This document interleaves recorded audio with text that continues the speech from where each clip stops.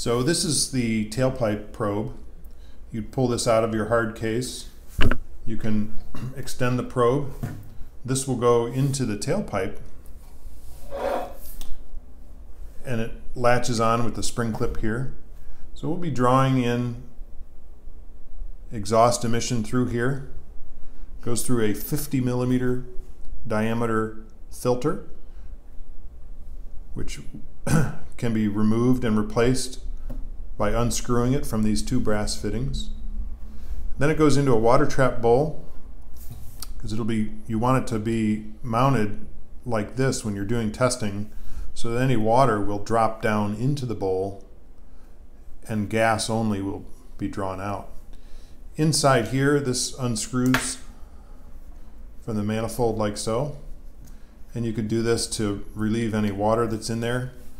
And also this filter is one that should be replaced periodically as well. And that just pulls off of a barb that's on the manifold like so. You want to make sure it's snug. There's an O-ring seal, so it doesn't have to be tight, just finger tight.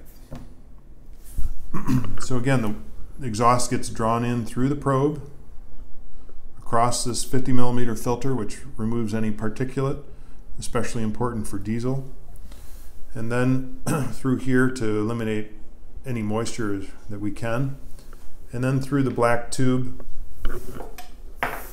all the way to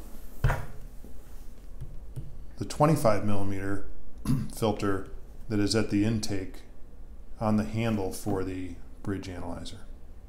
So that black line connects from here to here so that you can be far enough away from your exhaust to take your measurement with the gas running through that black tubing.